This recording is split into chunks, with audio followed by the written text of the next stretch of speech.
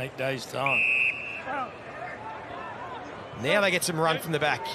And there's what you want to see in the hands of Doherty to De Koning, who wheels and gets it in deep, and that's how you move the ball from the back half. A ball in the team we've seen. It is, and look, some people at home will sit there and say, well, hang on, we've been moaning about high kicks in the forward 50, but it's a quick one that gets down there before the numbers are back, and you isolate a key forward against the key defender, which is all a key forward wants, is a chance to ply his trade one-on-one, and he's able to do that. So it was really important that De Koning was able to get that down there quickly, and it didn't look a great kick. It wasn't fancy, but look